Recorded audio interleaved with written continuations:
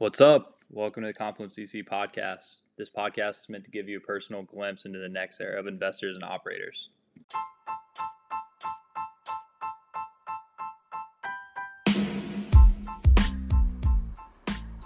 This week we had on Corey Walters with Here. Here lets anybody invest in vacation rentals like stocks. They handle all the administrative works and investors just earn passive income from it.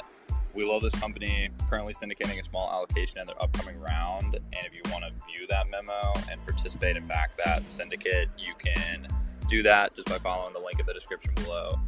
In this talk, we cover educating before selling, the process of fractionalizing hard assets, and solving bottlenecks as you scale.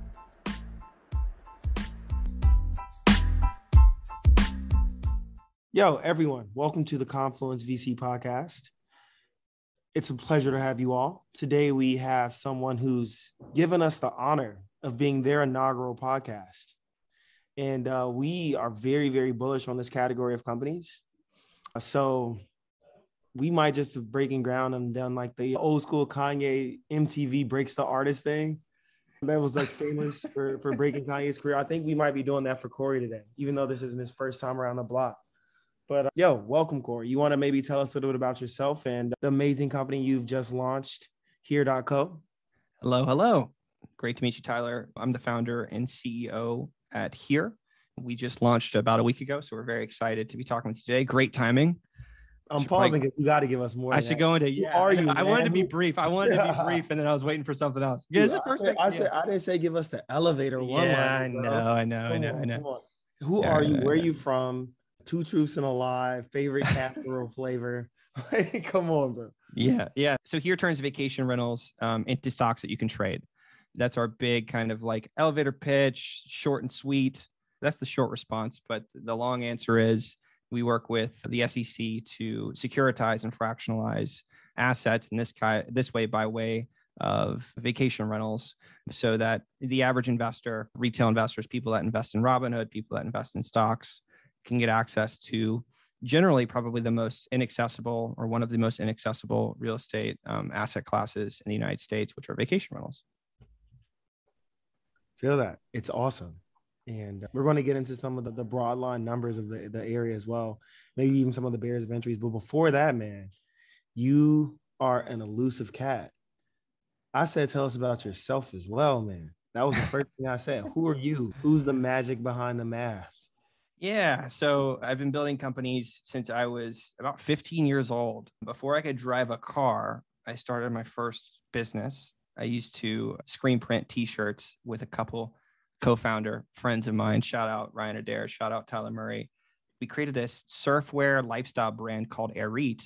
We screen printed the shirts. We sold them out of the trunk of my car in high school. I'm pretty sure that venture lasted maybe 6 months or until we sold all the T-shirts. And then I think we split up the money and partied the entire summer. So that was the initial foray into business. And since then, it's been quite the journey. Here is my second technology startup. Before Here, I started a company called Homeworthy in New York City back in 2017.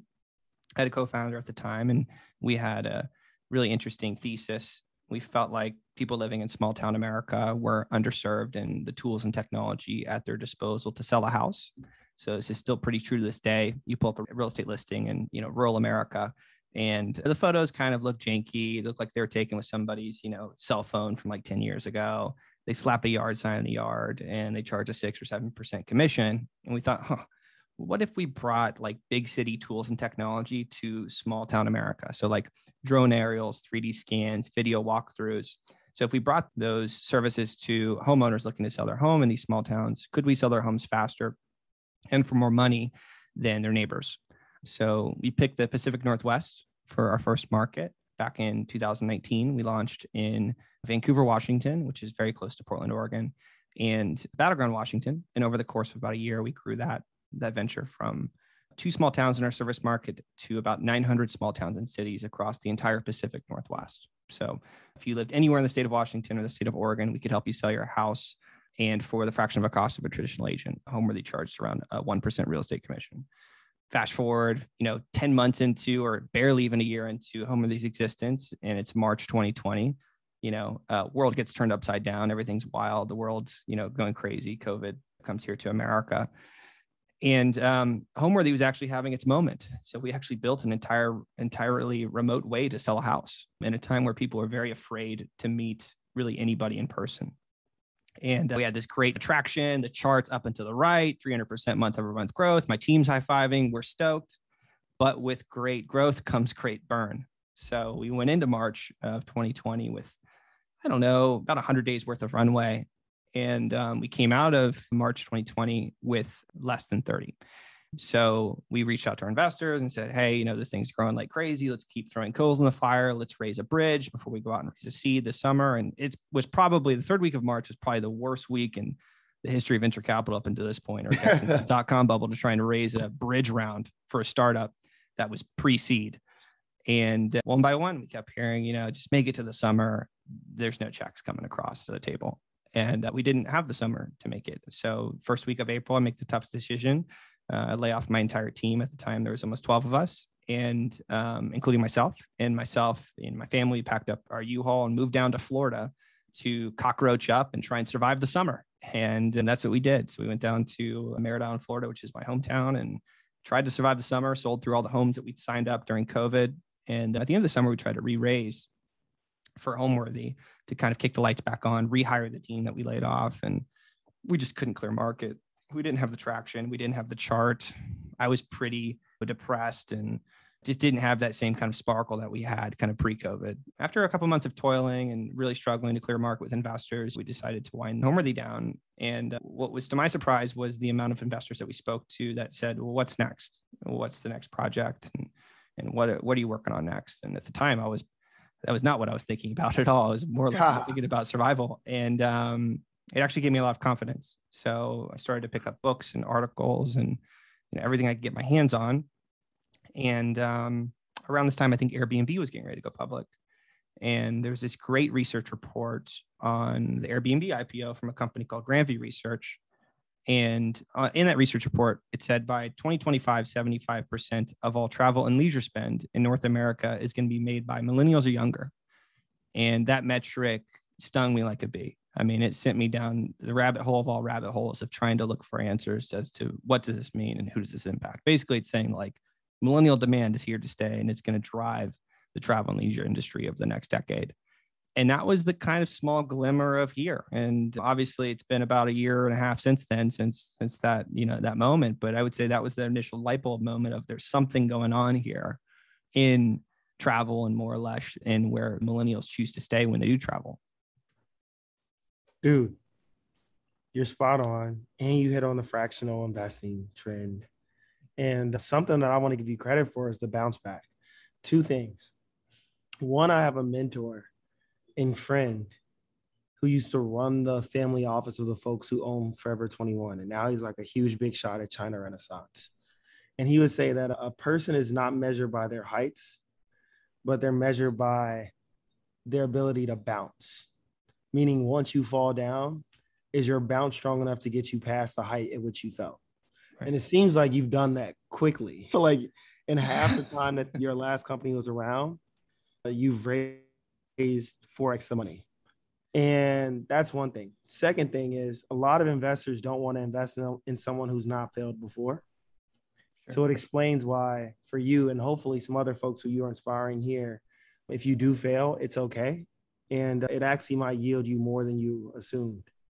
Yeah, I don't think I gave enough time to fully mourn the loss of Homeworthy. I think that was a help. With founders, it goes one way or another. And, sometimes it's really, really hard or you're able to get back up. And I think I got really lucky because of the timing, and then, how it goes, you get bit by this idea and then the idea becomes the seed of a disease that grows inside you that just like, and it's coming out of you in one way, shape or form, and I'm fortunate because of the timing of that. Sometimes it takes years, it was 5 years before I started Homeworthy where there was a gap of nothing. So it's how it goes.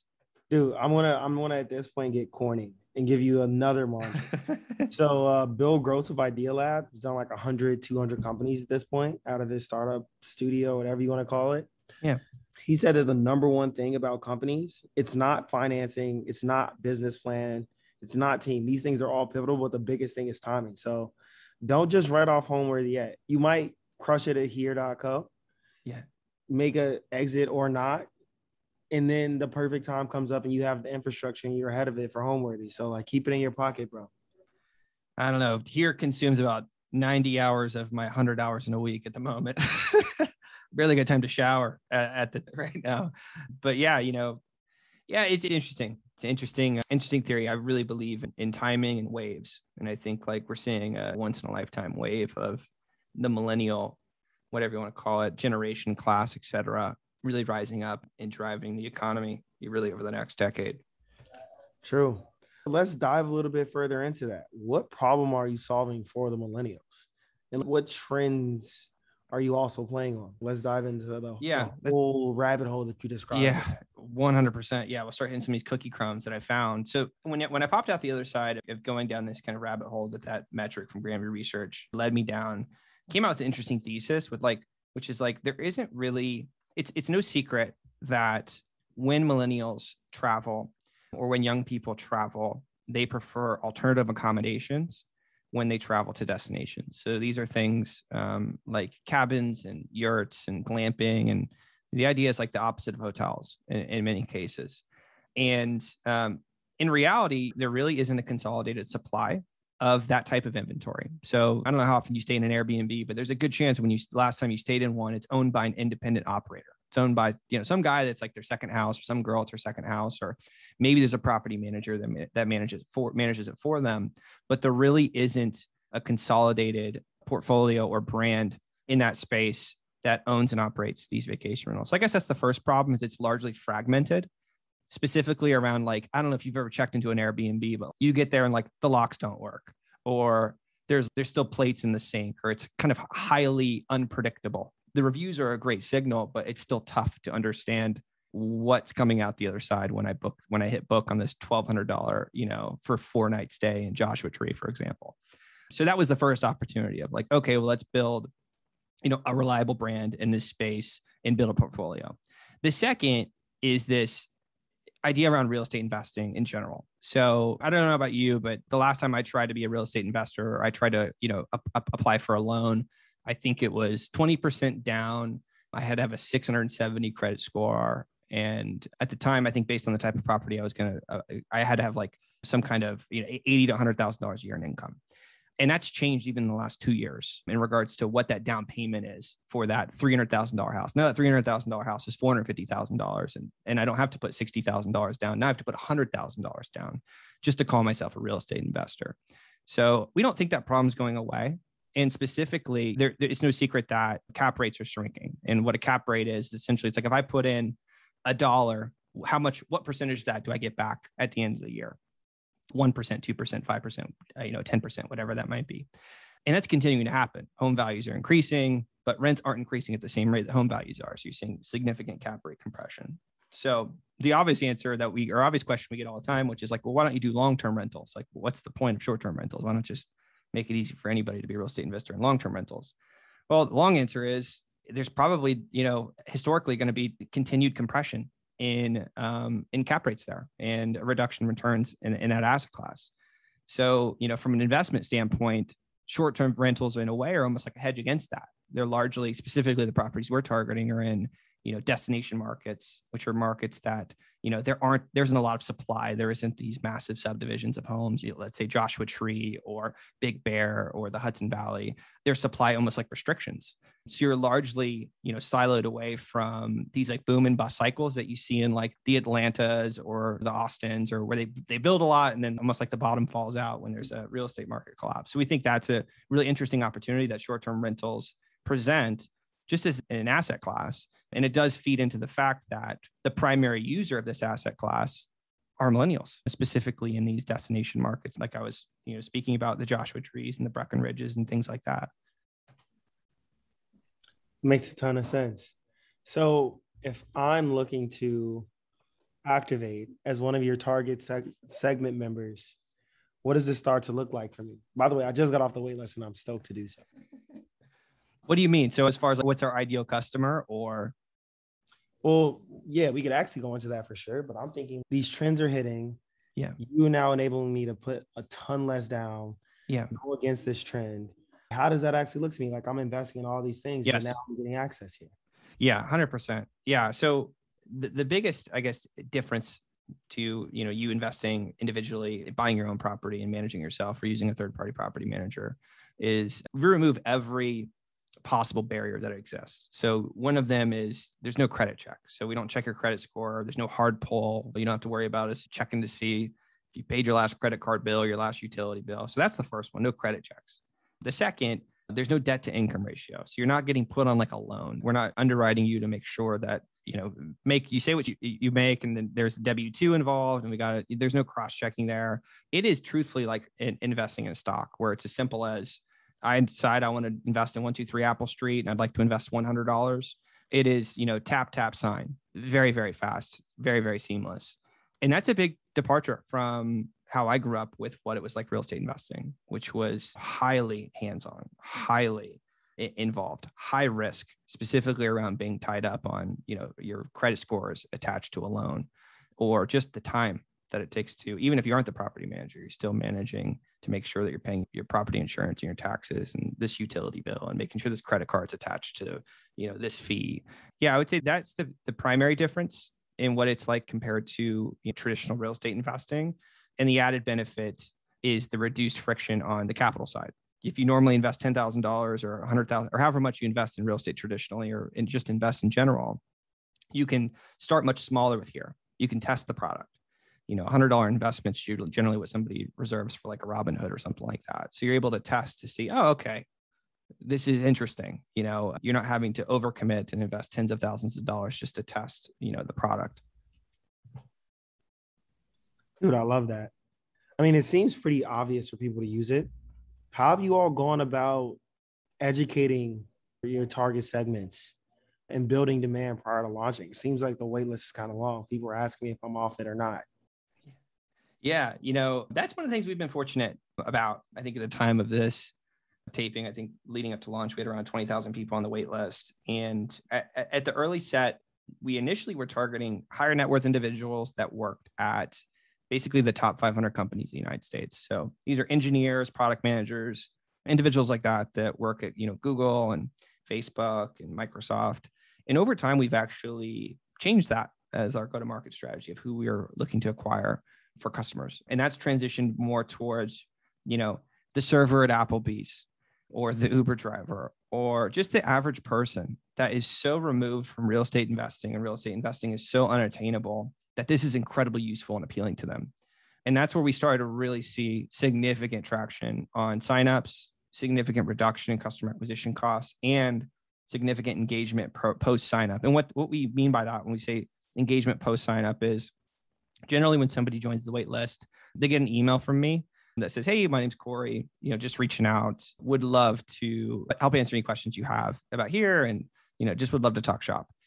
You would think not many people would respond to that. It kind of seems like a, cold email that's like kind of generic. Some dude named Corey's reaching out to you from some service you signed up with.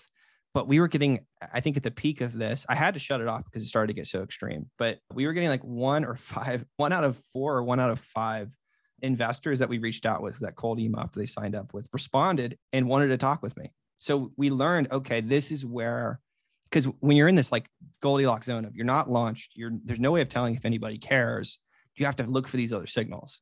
So that was a signal. We were like, we're onto something here because this is the audience that is the most engaged, most excited, most eager to join. And then over the last, I would say 90 days, I started to get like crazy hate mail from investors on the wait list of like, I've been on the wait list for 4 months. Like, what's going on? It started to get out of control. And I started to feel the pressure myself to launch. I was like, we got to launch this thing as soon as possible. Dude, that's an incredible position to be in. I mean, yeah, but you feel bad. Like I was just preparing to throw a brick through your window before I got off the wait list. So.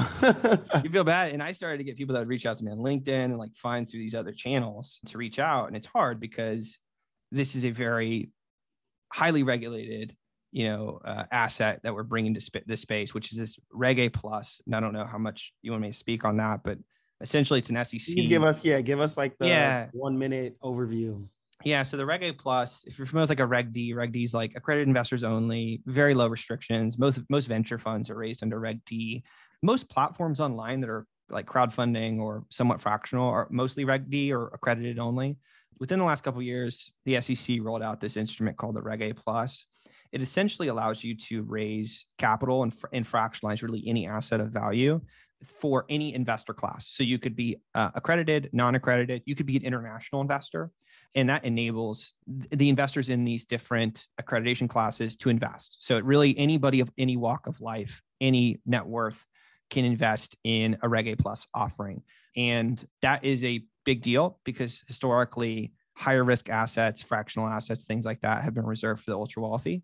And the SEC, allows platforms like ours to raise about $75 million a year from the Reg A Plus instrument, which is incredible. And it's actually been increasing year over year. So that's the high and tight on how the Reg A Plus works, but it's easy to talk about over coffee, but the actual build out of it and to get approved takes an incredible amount of time and an incredible amount of energy and money. So it took us about a year from start to finish to get SEC approval, which we received about 2 weeks ago, about a week before launch. That's gorgeous. Yeah, I'm actually it's funny. I'm here in Mexico right now. Oh, nice. I just talked to my neighbor about how they just got this place. And I'm like, bro, all this stuff had to go down.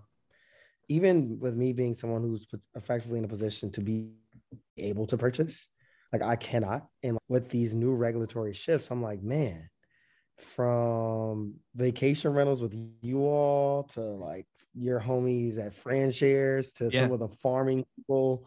I'm like, dude, I might as well just do this, Well, think about it this way, DoorDash is a great example. I could call the Chinese restaurant down the street.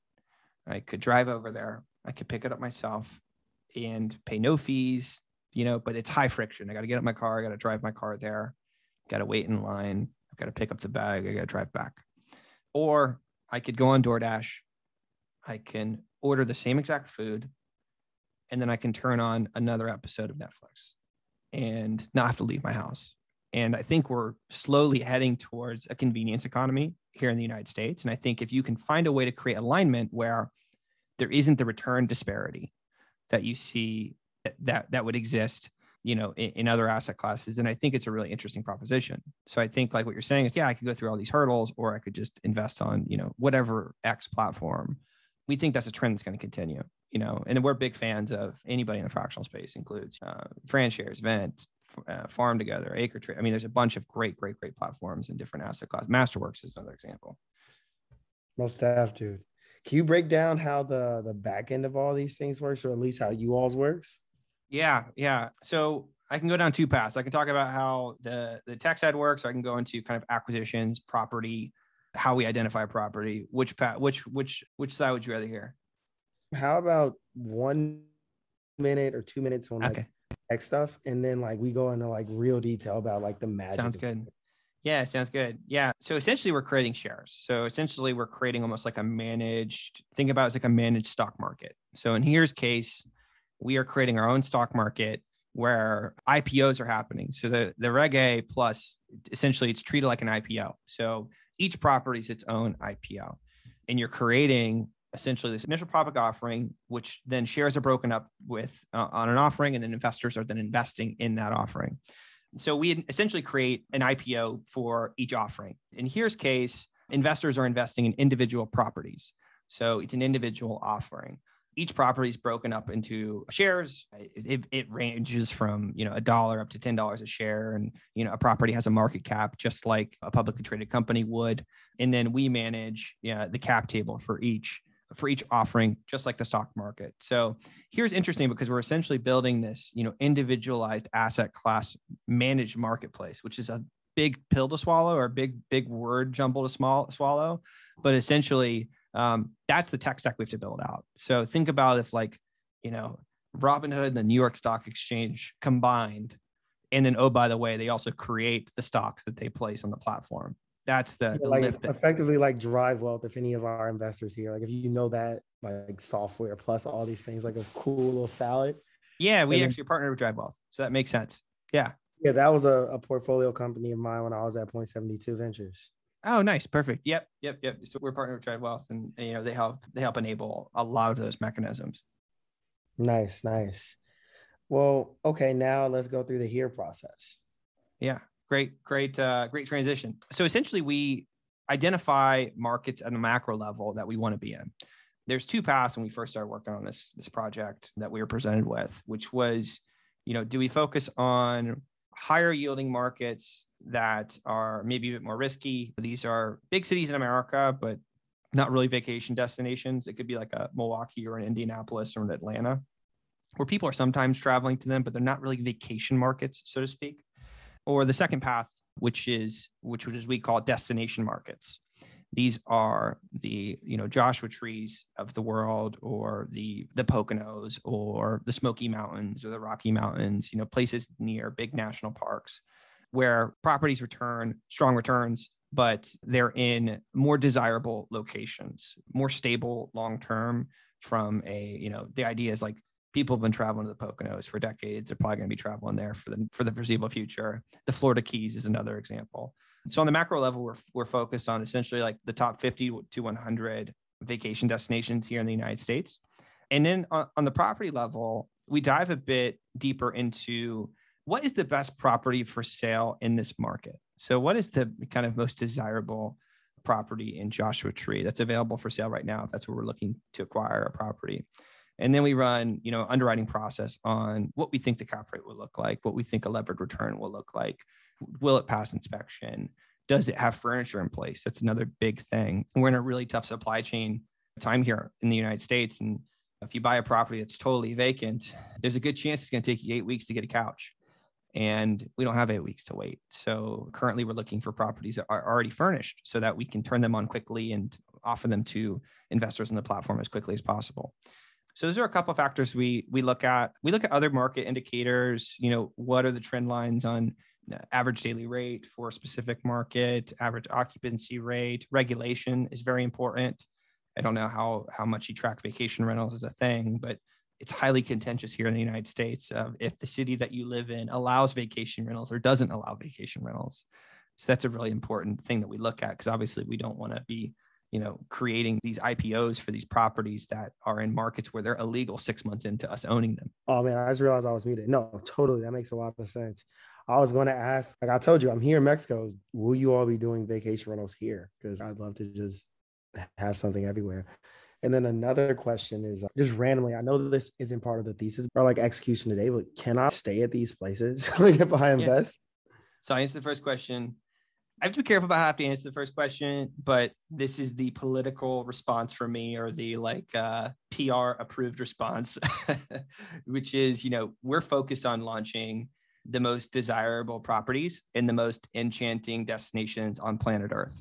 So today we're focused on the United States. However, we have plans to launch the best properties that exist in the most enchanting destinations on planet Earth. So there's definitely some significant interest there.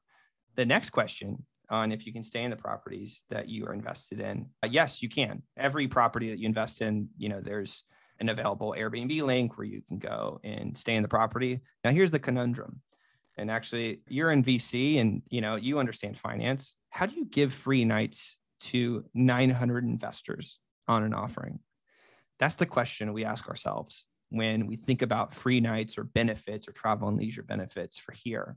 The other tough question, and actually the tough problem we're trying to figure out, is when you invest in it with a 401k or some type of retirement account, you wouldn't be able to actually make that investment with your 401k or retirement account if you actually are able to utilize the property with the funds that you invested with. So that presents an interesting question and we've started to work on ways around it, but you don't want to do that either. You don't want to not allow somebody to invest in a 401k because they're getting free nights. So it presents an interesting problem. However, you're totally open to book nights in any property, in the Here network and even individual properties that you're invested in. So I actually have a few ideas on the IRA or retirement account front. You probably should check out companies like Auto IRA, which are letting people invest in crypto, do those things. Yeah, we're working on a partnership with them. Oh, yeah, very close to the team over there. Very dope. I think my buddy Chase might be there now. That was actually one of the flags they brought up when we initially were chatting with them, is they asked, can people stay here for free? And we were still uncertain. This is months and months and months ago. We have a much clearer idea now, but And they're like, So- yeah, they can't invest with Alto if that were the case. So that became an interesting, like, oh, that was the first time we realized that there was an issue there, or there was some kind of discussion that would need to be had around that. I actually don't think you need to give them to people for free. So like when I look at property investments, there is a vacancy period on average, right? Like every month you have an average vacancy. Yep. What you could do is make it to where these properties have a lower vacancy rate by saying whatever amount of days on average are vacant based on like up to, call it 72 hours ahead of a booking. You let people within the network book those at like a slight discount. Tyler, are you looking for a job? I would love to. I mean, dude, I've worked at some really serious fintech companies, and now I like am a founder myself in addition to being an investor, but like not companies, but funds. I would love to come on as like an advisor or a friend of you all. Maybe I'll come work join you all. Who knows? As now I'm building my own stuff, but let's talk. We think about the same thing. So we thought about building kind of an internal hotel tonight almost, where we know that the third week in March is always going to be blank because there's nothing going on. It's not a holiday weekend. It's a ski town, but there's no skiing available because it's almost springtime or whatever that might be. And there's a, massive opportunity to backfill, most properties, it's almost impossible to get 100% occupancy. There is an opportunity to fill that back 15 or 20% of vacancy with investors in the network. So we've definitely, that was actually an idea that came from an investor on the wait list, but there's some other ideas we thought about around travel and leisure benefits that don't involve free nights, but are more like maybe advanced booking dates so that, if it's a hot market, it's a hot destination and it's generally booked 6-7 months in advance, maybe members on the platform get 30 to 60 days in advance notice on those dates. Yeah. So we think there's a big opportunity there. It doesn't. Dude, you want to hear something else that's crazy? Yeah. Another crazy idea. Everyone who books in a property on here, 5% of that goes back into a portfolio of them. So like you get a piece of that. Let's say I spend $1,000, I get $10 worth of fractional shares. It's very interesting. Very interesting you say now that. People are always incentivized to come. Yeah. For their friends, etc. You're getting into the VC pitch now. So this is usually about 25 minutes into my pre-seed round pitch, where we talk about flywheel and this very unique network effect that is very specific to here, where you have guests that you have the holy grail of marketing data on, by the way. If you stay in a vacation rental, they have your driver's license, they have your phone number, they have your email address, they have your mailing address, they have everything. So you have the holy grail of marketing data on your guests. So you have guests becoming members, and then you have members becoming guests. And it's a really incredible flywheel when you have hundreds or thousands of properties that you have anywhere from 30 to 40 guests staying in each property per year. There's a very interesting opportunity there, we think, around building a really, really great customer acquisition moat. If that's the case, then what you actually could do is incentivize people to build their portfolio as well by saying, hey, we will give you insight into when things will be open, like call it 30 days early or 48 hours early or something like that. Right. But more importantly, let's just assume that they don't get anything for free or for any discount. That cash back thing or like fractional share back thing, if you're not someone who has over, call it $1,000 in portfolio value, you get like 1% back. If you have 1,000, then it's 2%. If you have 10,000 in your portfolio, you get 5x back or 5% back points or fractional shares. Really then smart. like you start to see people who are frequent travelers effectively have $100,000 account getting like 9% back every time they do it in their book. Right. That's sticky, bro. Like you want to hear you want to hear something interesting? Our head of operations posted this in the Slack channel today, which was we had a guest on Airbnb reach out and send a message to us, our host account. They said, hey, I just invested, really excited to come stay in the property in the fall or whenever they booked. And we couldn't believe it because the Airbnb listing actually isn't public on the offering page. It gets pushed live after the offering's already been completed, or it gets shown appears after the offerings have been completed. So we had somebody that went and looked for the property, booked the stay, and kind of plays into what you're saying, which is like this idea around investing in travel and building a community around investing in travel. And what a better way to invest in travel than through vacation rentals and specifically these incredibly desirable locations across the planet. Dude, it could be brilliant for you to just go to Airbnb owners and say, hey, man, would you like to sell 30% of your property or something like that into this platform? And then start doing kickbacks to people who stay at your place. You're That's tugging like, on the right strings, Tyler. dude, let's have some strategy conversations. Also, we need to do a syndicate for Confluence. Obviously. Yeah, that'd be cool. Yeah, that would be cool. Get like Yeah, we'd love that. Investors in, like who Yeah, all that'd be cool. this with you. It's good timing. You're getting ready to kick off our seeds. That's it's great timing. Yeah, maybe even my own funds. The family offices I invest in might be interested. So I'm fascinated by this. This is cooler than when I read it, I thought obviously the trends are on point and I need to figure out how to do this myself. Now my investor and builder hats coming in and you got a lot of runway, dude. Oh, thank you. Yeah, really interesting opportunities on the roadmap for sure. Definitely. Okay, what questions did we have last? We kind of got a little bit off. Okay, what bottleneck are you feeling? Answer that in a specific way, though.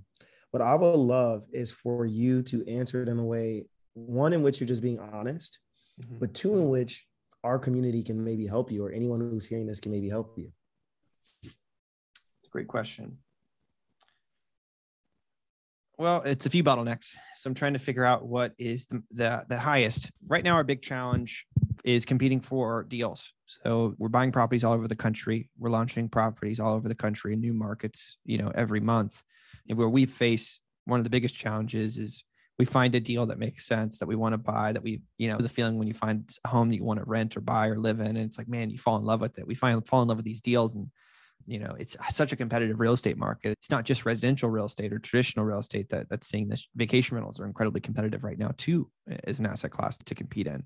So that's a big bottleneck that we're trying to figure out. We're having to expand our funnel and look a lot wider in regards to the properties we're looking at and really looking at a bunch of different markets. So I guess that was the first that we're building for, or the bottleneck that we're building for getting around. And we have some ideas there.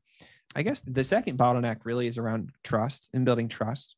One of the unfortunate handcuffs we see with the Reg A is we're not able to talk about the future.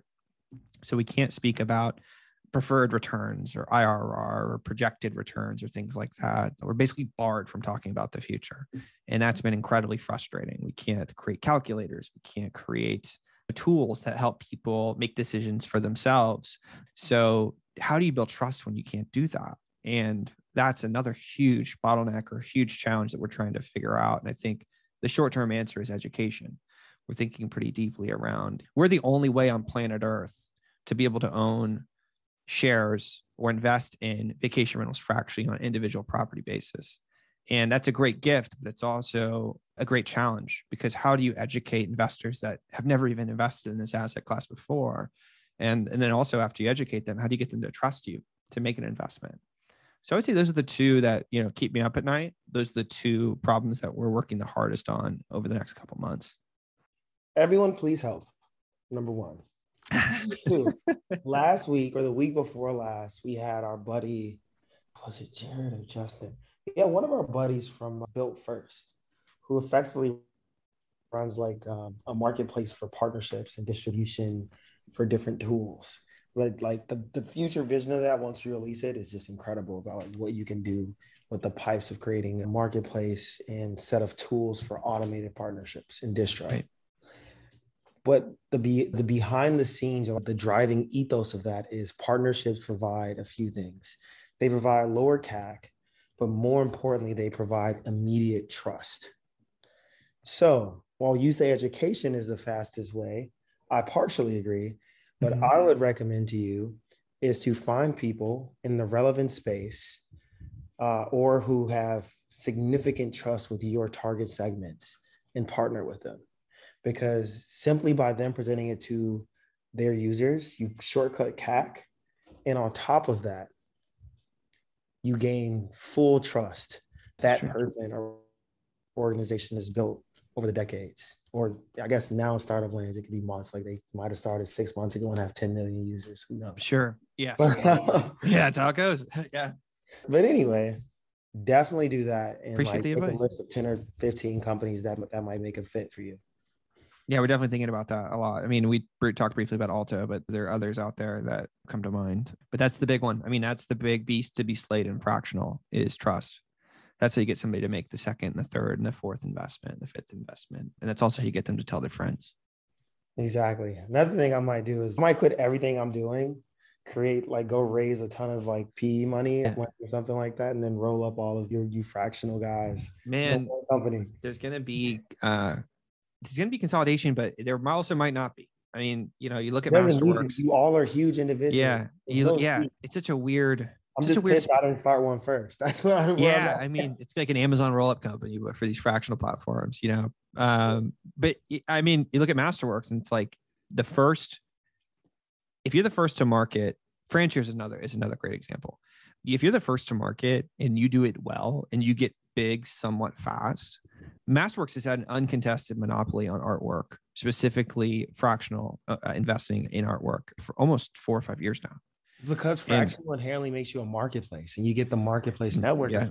And capital is very sticky on these marketplaces as well. I'm friendly with the team over at Otis, and that's what we've heard there as well. So we think that's a significant advantage to being a first to market. And then also, what does it mean when you build a managed stock market? Essentially, it's like, well, what does this mean? Well, if you look at the other players that are a couple years older than us, if you build it right, you kind of end up with this like uncontested monopoly in your space. And then, what does it mean being the second Masterworks competitor or third? It's just hard because then you have to fight the same trust barriers that they broke down 2 years ago, 3 years ago.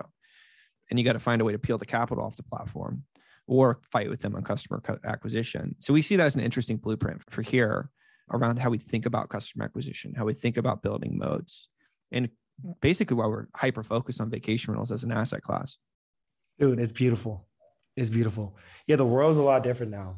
Access is there.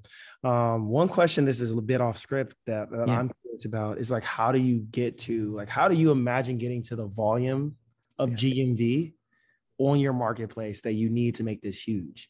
Like, it's kind of like the cold start chicken and egg problem. Oh, certainly. Yeah, I hear you.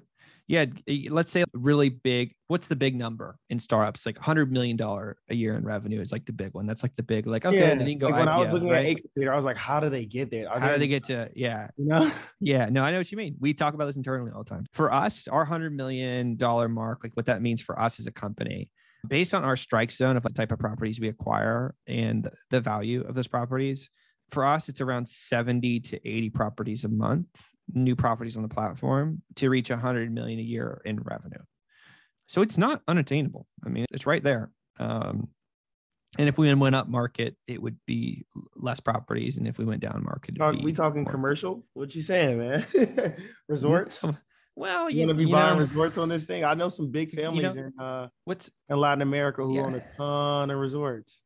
What's funny is I have a friend of mine. He's a YouTuber. His name's Rob. He goes by Rob Belt, and he's like the number one YouTuber in vacation rentals, and he's got a great audience. And I don't know if I can disclose this or not. We'll see. But he's buying a $2 million property in Arizona. And what's ironic is that as you go up market, the returns don't deteriorate. So what's interesting is you buy a $3 million property in Sedona. Real estate, man. Yeah. So it's not necessarily a resort. It's like a $3 million, let's say 7-bedroom home, 8-bedroom home that sleeps 16. And it produces, 20% of its value in booking revenue. And then you've got this incredible cash cow that's somewhat like a monument in that market. It's like maybe one of the more expensive vacation homes there. So it's like, if I wanted to travel to Sedona and it were one of the nicer ones, there's a good chance it's the one it's in demand, specifically if I'm traveling with a group or I've got a higher net worth or whatever that might be. So there's some interesting stuff we're testing, which is like higher value homes, lower value homes. But I would say in like our strike zone right now, like for us, 100 million a year is, anywhere from 70, 80 homes a year. And that's based on our current revenue model. So if our revenue model changed, that could go up or down. Yeah, that's excluding you all having some sort of like secondary transaction flow, take rate and stuff like that. And a ton of other tools you can put on top of these. Yep, certainly. Yeah. All right. I've asked you enough. You get to ask me a question before we go into a rapid fire. What's the most interesting startup you've invested in the last 100 days? The last 100 days. Wow. Could be 120, but 100 days is nice and tight. It's like 3 months. Let me think. So it can be over. If it's over, no. I'll answer it properly. But I'm actually going to say what I didn't invest in. Oh, that's even better. I like that one even better. Change my question. Yeah. Which one do you regret missing? in the last 6 months. There's this company called Icon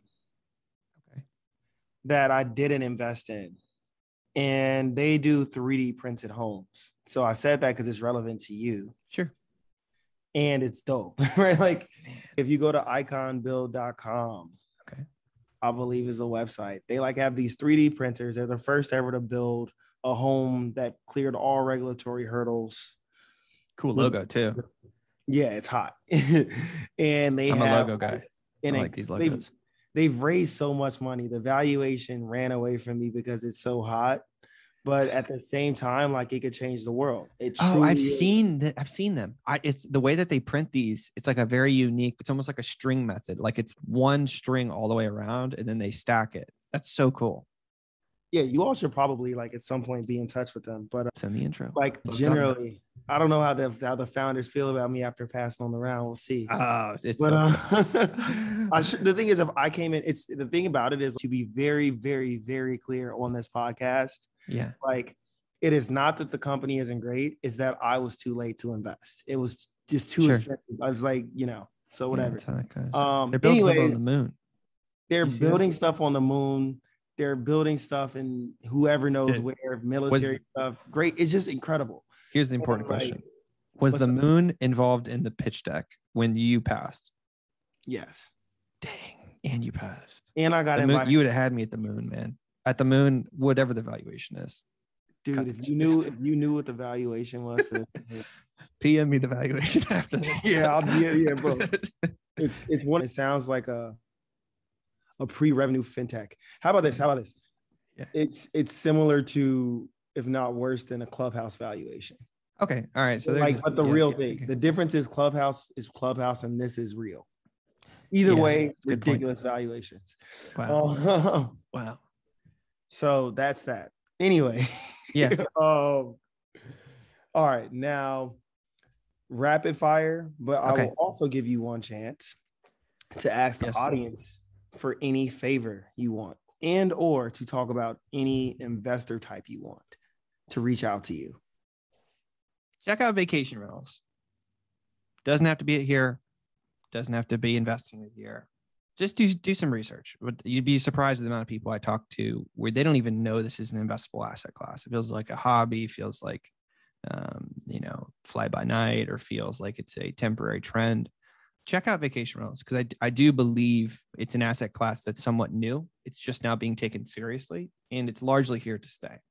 So, we're all in. My team is all in on this. I'm all in on this. I'm a believer. I think this is going to be a multi-decade long trend of being one of the highest yielding asset classes in real estate. So that would be it. I mean, it'd be corny for me to ask everybody to sign up and, invest money on here. But you kind of yeah, but you don't have to search here. I mean, we're not going to show up as number one on Google search if you search investing in vacation rentals. I think we're like 6 or 7. Guys, this is how you know he's asking you to do it, because if he wasn't, he'd be like, go check out these 4 alternatives. He's like, you don't have to go to here.co. Just Google search it, and you're going to end up seeing us anyways. No, I'm not going to name anyone else, but here.co. You could look at YouTube videos, things like that. But yeah, I mean, another example is you can go on AirDNA and like type in your home, the home that you live on AirDNA, and see what it would do in booking revenue. And that will give you an idea as far as like what's possible out there, because they are more expensive to manage, but it's relative to the increase that you see in booking revenue versus a long-term tenant. I guess that's the ask. I'm not going to be corny and say, sign up here. I'll say it. Everybody sign up for here.co. It's dope. You can make some money. And apparently you'll be able to get dibs on the property in some way. I don't know how yet. If you invest to also be able to stand it. Cool. Send me a message. If you send me a message that Tyler from Confluence sent you, I'll send you here swag. So send me a message, Corey@here.co, COREY at here, HERE.co. I'll send you some here swag. Whether you invest or don't invest. So that'll let me know that there's people listening to this. True. What kind of investors do you want? We got 1,000 firms plus on here. So like all shapes and sizes. I mean, we're not building this for accredited. We're not building this for anybody specific. We're really trying to figure out who our audience is. We have these fantasies of who we think our audience is, but in reality, we're trying to figure out who it resonates with. There's some interesting metrics. I'm saying, what VCs do you want? Oh, VCs. We have our hit list, but you ain't on it too bad. Well, no, it's not that. That's not it. That's not it. We just have some very, specific partners that, we're hoping to work with. And it's an interesting time to be raising. It's weird. It feels like the world's upside down and not upside down at the same time. So, yeah. Oh, on the VC side, I don't know, Tyler. It's interesting. Interesting question. If you're VC, reach out. I mean, that too. But if you're VC and reach out, you don't get swag. It's only if you're interested in vacation rentals. Or writing a check at a significant step up to the last valuation. Definitely get swag for sure. We're big on swag. I send swag to everybody that's excited about the mission, or that I build a relationship with it here. So that's like our stocking stuffer for everybody.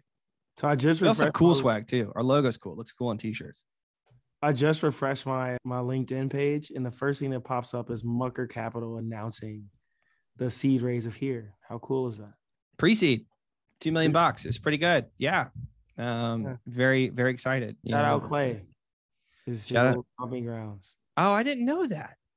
It's funny. I owe a lot to Mucker because they invested before we even had a name for this company, and I didn't even have a pitch deck. I wouldn't be surprised if Clay was the one who threw it on their radar. Keep it a buck. I would actually shout out Andrew Lung from Doorvest. He connected us, and they've been with us ever since. They've been incredible partners. But yeah, we just announced a couple of days ago that pre-seed. So we're excited for that and excited to launch. Got it. Beautiful. Well, okay. Rapid fire, because we got to get you out of here. We're already over. Luckily, I know, it's how it goes. Yeah, you just happen to be too interesting to get out of here. No, it's me too. You had me at the space 3D printing company. I could spend the next 45 minutes talking about that. That'd be great. True. Well, we'll kick it in Florida. Right. So we'll go to Miami or something. Okay. Advice that you hear regularly that is not good. There's got to be 2 sentences. I know. It's got to be fast. Do your own PR. Bad advice. Don't spend money on PR, meaning bad advice. Okay. In the last year, what new belief, behavior, habit has improved your life the most? Going to sleep early. Facts. Advice for someone starting a company. Find a big wave. Build a big team. Build a great team. Who do you want to hear on this podcast? Nick King from Vent. Vent.co. Tell us one thing about that person and let's make it happen. Nick is an incredible founder, capital efficient hustler. He found a big wave. He turns wine into valuable wine, that is, into fractional assets that you can invest in. So think about here for one. Okay, actually, let's make that happen because now vint.co. Every relevant fractional. We're going to get every relevant fractional investment platform. Do it. I'll be the plug. I know a lot of them. So me or Kenny, hit me or Kenny for the plug. True. I mean, we love you both, so easy. All right, man. That is enough. We've already done the what do you want to ask the listeners? Yes. So, man, look, I thank you from the bottom of my heart for doing this. I cannot wait to get my 5x points or fractional tokens back when I start to invest and stay at these properties. And I'm excited for the Confluence community to start deploying their capital. Thank you. Thank you so much. VC way too risky, and we need to diversify. Yeah, right. 100%. Yeah. No, thank you so much for having me. Definitely an honor to be on the podcast, and excited to speak again.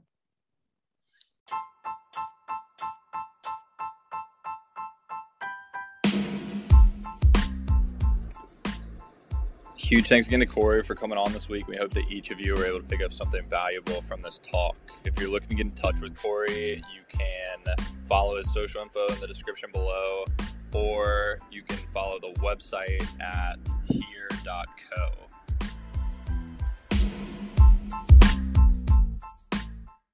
For next steps, if each of you have not submitted your info to become a member yet, you can do that through our website at www.Confluence.VC. And also, if you want to become a subscriber to the newsletter, we offer a ton of free resources in there each and every week meant to help you become better at your individual roles.